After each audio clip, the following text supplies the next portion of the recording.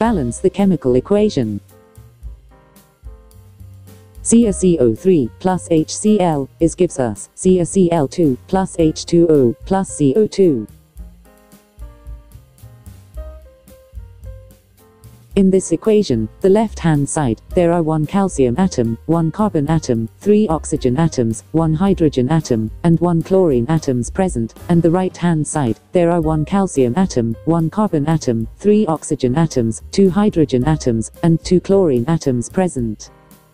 The number of atoms are not balanced on both sides. To balance the chemical equation, we need to make use of coefficients. A coefficient is a number that we place in front of a chemical formula. In this equation, we need to balance the hydrogen and chlorine atoms. To do this, we need to put a coefficient of 2 in front of HCl.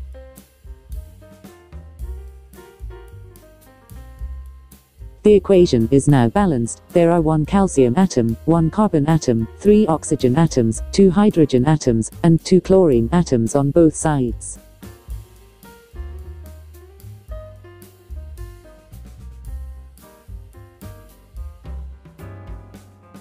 If you like this video, please subscribe my channel and press on the bell icon.